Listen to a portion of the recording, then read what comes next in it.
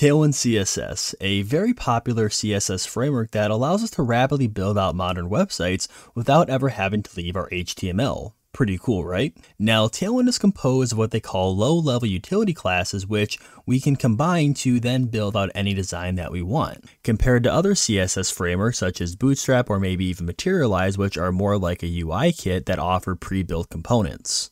So within this video, I'm going to show you how we can set up and install Tailwind into our project. We're going to cover some of the basic configuration that we can apply, and then we'll wrap everything up by building our first little component using this framework. So before we dive in, if you are enjoying the video, be sure to scroll down and leave a like on this video, as it really does help out the channel, and it helps get this video in front of more people that are trying to learn Tailwind. Now, to get started here within VS Code, we just want to create a few files. So first off, we're going to create an index.html file here for our markup. Then we want to create a new folder here, and we'll call this src for source. And within here, we're going to create a new file called input.css. Now, since we're going to be installing Tailwind as a dev dependency through npm, we first need to create a package.json file. So to create this, we just want to open up our terminal here within VS Code, and we want to run the command npm, we'll say init, and then we'll pass the y flag here, and that'll create an empty package.json file. So now that we have that, we can begin to install Tailwind. Now we do this by running a command here called npm install, and we want to pass the d flag here to save this as a dev dependency, and then we just say Tailwind CSS. And we also need to create a Tailwind configuration file, and we can do this with the command npx Tailwind CSS, and we want to say init. So there you go, we now install Tailwind into our project. Well, kind of, we still need to do a few more things here. Now here within our Tailwind configuration, we want to add the paths to all the files that we want to use Tailwind with, and we do that through this content property right here. Now this may differ depending on where you have the files that you want to use Tailwind with. So in this scenario here, we have our index.html file directly here in the root of this folder. So all we want to do here is we're going to get or look for all the files that end with the extension of .html here inside of our root folder. So you may be wondering, what exactly does this do? Well, when we configure this property here as we've done, when we run our build process, which we'll get to in just a moment, it's going to scan all of these files here inside of our root, and it's going to look for the extensions of .html, and it's going to look inside of those HTML files, and it's going to check and see which Tailwind classes we have used, and then it's going to add those classes to our Tailwind style sheet. So instead of adding the entire library to our Tailwind style sheet, it's only going to be importing what we're going to be needing. Now, Tailwind works off what are called layers, and we need to import the three main layers here into our input.css, and how we import these is using the Tailwind directive. So we'll say @Tailwind here, and we're going to use the base layer, the components layer, and also the utilities layer. So like I mentioned earlier, we're going to have a build process which will scan all of our files here, and then it's going to build our CSS files. So to handle the building process, we're going to create a script here inside of our package.json. Now we aren't going to be needing this test script here, so let's replace it with our Tailwind script. So first off, let's actually create the script itself. So we want to start by running this Tailwind CSS command here, followed by our input flag here for the input style sheet, which is going to be our inside of our source folder, and then we have our input.css file right here. Then we have this O flag, which is for the output, which is where we want to then send that newly built Tailwind CSS file, which we're going to create a folder called public, and then it's going to be called output.css. Then at the end here, we have this watcher, and what this is going to do is watch for any changes within our HTML file, so that each time that we may add a new class, this is going to rebuild, and then it's going to add that class that we use to our output.css file right here. And last thing here we want to do is just rename this. So obviously we don't want to call it test. We're going to call this build::Tailwind. And there we go. That's actually everything we need to do to start using Tailwind. So let's check it out. Now, before we do anything, we first want to run our newly created script here of build Tailwind. So inside of our terminal here, we want to run the command npm run, and we're going to say build::Tailwind. So if we hit enter here, you can see some things happen within our terminal, but the most important thing we see is now within our root folder here, we have this public folder, and it contains our output.css. And right now you can see it just contains some very basic things right now, which we're not going to go through, but as you can see, we do have things within here. So now as we begin to make changes within our HTML file here, this output.css file is going to rebuild with all the classes that we're going to need. So let's start by creating our basic boilerplate here with Emmet, and then what we want to do is link up our style sheet here. So we'll create a link tag, and then we want to navigate to our public folder, and we want to say our output.css, and now we're ready to begin working with Tailwind. Now to view our HTML file here, I'm going to be using an extension called Live Server. So with this installed, I can right click on our HTML file here, and we can click on this Open with Live Server here, and then this is going to open it inside of a new browser window. Now what I have here is a very simple restaurant card which you're going to replicate, and this will get you familiar with some of Tailwind's classes and how we can combine those classes to make something like you're seeing right here. So let's get started. So before we begin to even write a single line of markup, you may be wondering, well, how am I supposed to know all the classes needed to create something like this card component? Now, if you're just getting started using Tailwind, you may be overwhelmed by the thought of having to memorize every single class that this framework has to offer, and I'm here to tell you that's just not the case. Now, what I do recommend is becoming very great friends, especially in the beginning with the Tailwind documentation, as it's going to be a very great resource for understanding how this framework works. So here within the documentation, I currently have pulled up all the utility classes for the display properties. So we have a column here on the left-hand side that gives us the class name, and on the right-hand side, we have the property that it's setting, and then the value of that property. Now, very quickly when using Tailwind, you're going to realize that the class naming convention is very explicit. Now, what I mean by that is, for example here, if we wanted to set something to display flex, which is right here, as you can see, we just simply use the class name of flex. And also, for example, if we wanted to set something to inline flex here, we have the class available called inline flex. Okay, let's say that we're now done looking at our display property, and now we want to learn how we can change the background color of an element. Well, on the left-hand side here of the documentation, we have this nice navigation, which is going to list out a bunch of different CSS properties. So if we scroll through this here, you'll see we have things for flexbox and grid, spacing, sizing, typography, and we want to look for the background here, or backgrounds, and then we have something for the background color. And as you can see here, we have all the classes that we can use to change the background color of an element. Now, to me, that was quite tedious having to scroll through our navigation here trying to find what we needed. And there's a much easier way to do this. So instead of having to scroll through all this, what we can actually do is use the search bar here.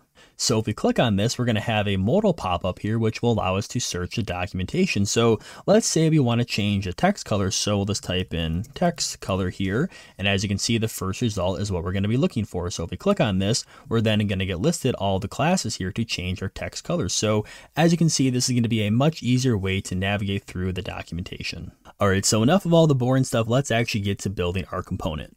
So for this, I want to use some custom colors, and I also want to use a custom font. Now, Tailwind has a very large color palette, but it may not always be the case where you can use a color from their palette and you want to use something to fit more of the theme of your project. And the same thing goes for the font. Tailwind has a few default fonts that you can choose from, but once again, they may not fit the theme of what you're trying to build. So let's take a look at how we can set some custom colors and also a custom font. So where we handle all this customization is within our Tailwind configuration file, and let's begin by setting some custom colors. So when we created this file, we were given by default this theme property here, and within here we have another property of extend, and this is where we want to define all of our custom colors. So we'll create a colors property here, and then we just want to set all the custom colors that we want to use within this. So we'll just paste in some values here. So we're going to have two custom colors of custom blue and also custom purple. Now for our custom font, we're going to be using Google here, and we're going to be using a font family called Poppin. So what we're going to do is copy this link tag here, and then we just want to paste it here within our index.html inside of the head section.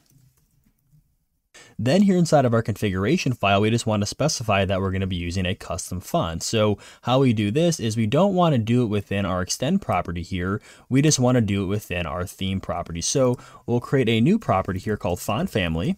And then what we want to do is just paste in the custom font that we're going to be using. So we gave it a name of Poppins because that's the name of the font that we're going to be using. And then within an array here, we just have Poppins, and then as a backup, we're going to be using sans serif. Now, it is worth mentioning that there is quite a bit more you can do in regards to customization here within our configuration file. So we're only really scratching the surface here by setting some custom colors here and also a custom font family. So if you do want to learn more about the customization that you can apply here within this configuration file, be sure to reference the Tailwind documentation. So as you become more familiar with Tailwind, as I mentioned, the class naming convention you realize is very explicit. So one extension that I definitely recommend using, that I'm going to be using here within this video, is called Tailwind CSS IntelliSense.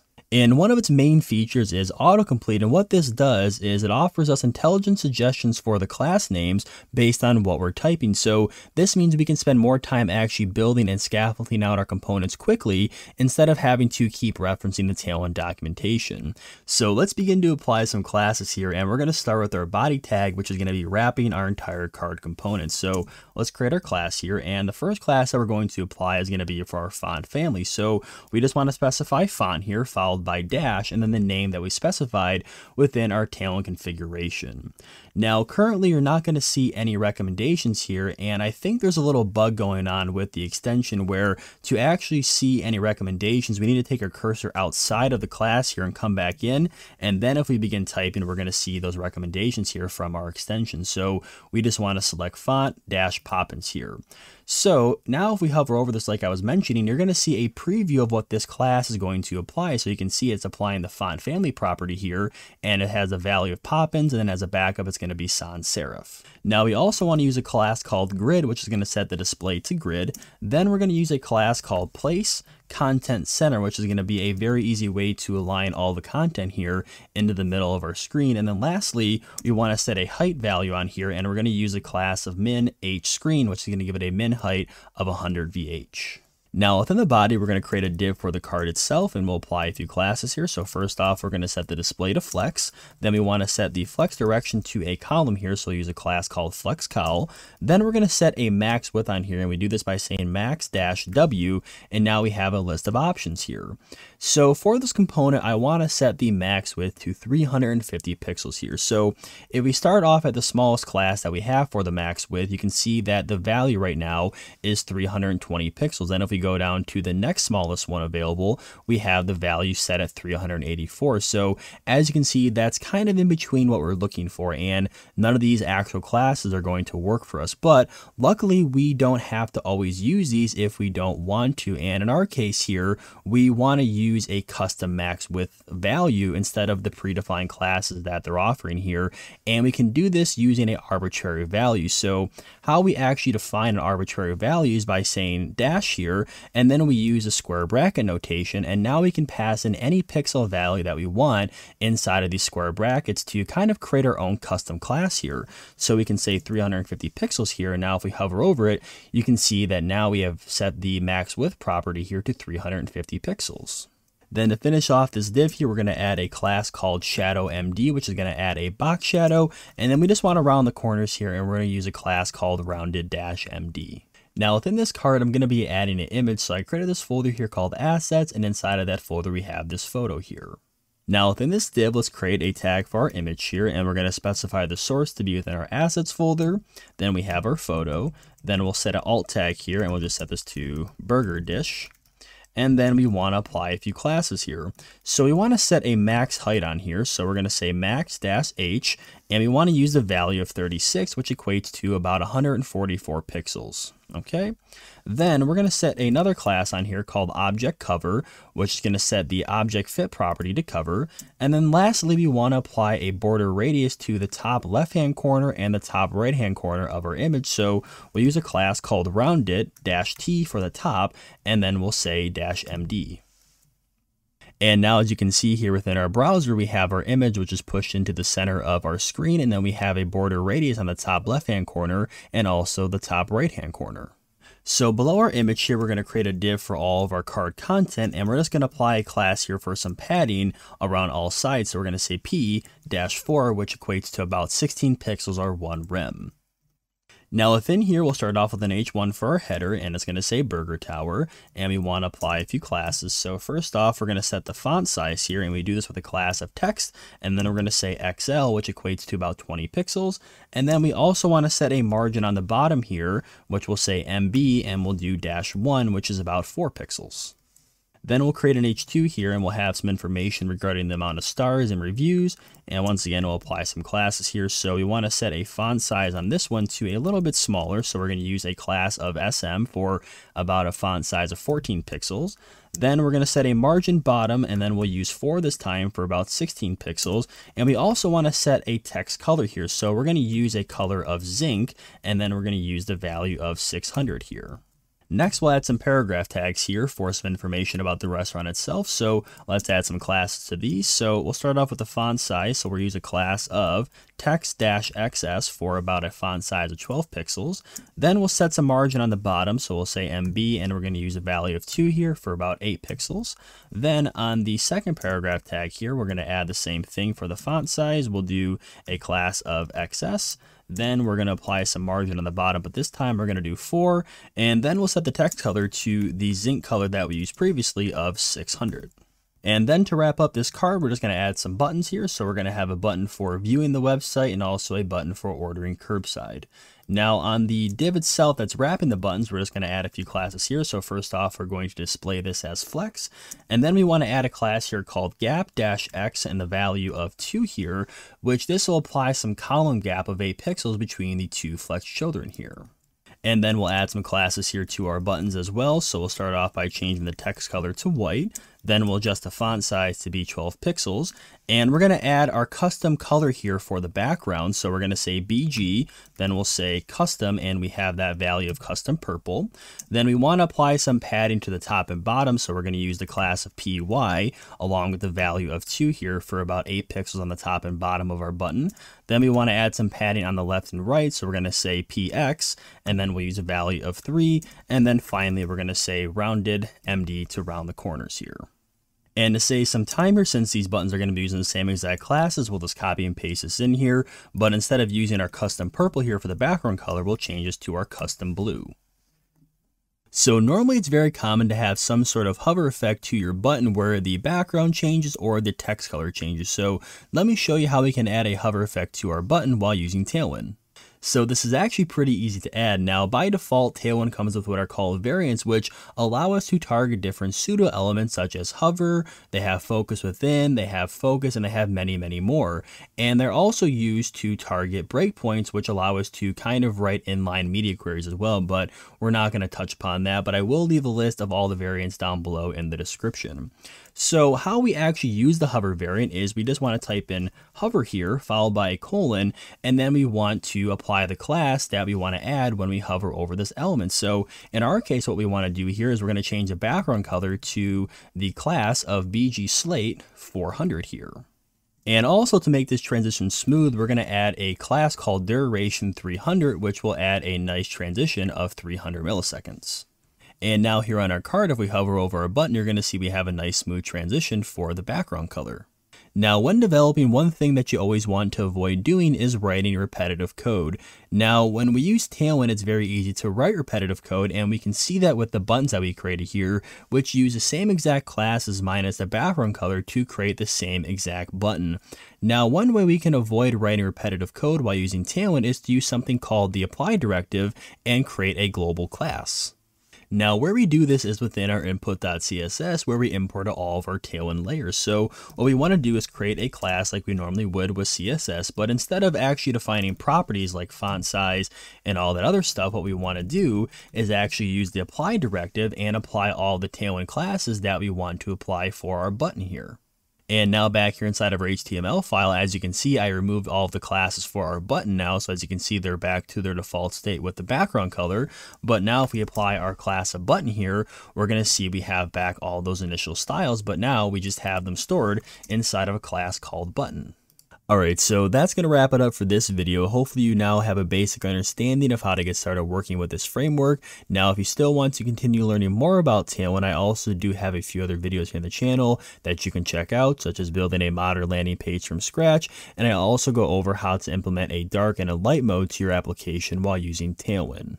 So anyways, thank you for watching. If you did enjoy, be sure to leave a like on it down below. And if you are new here, be sure to subscribe for more content like this. And I will see you in the next one. Take care.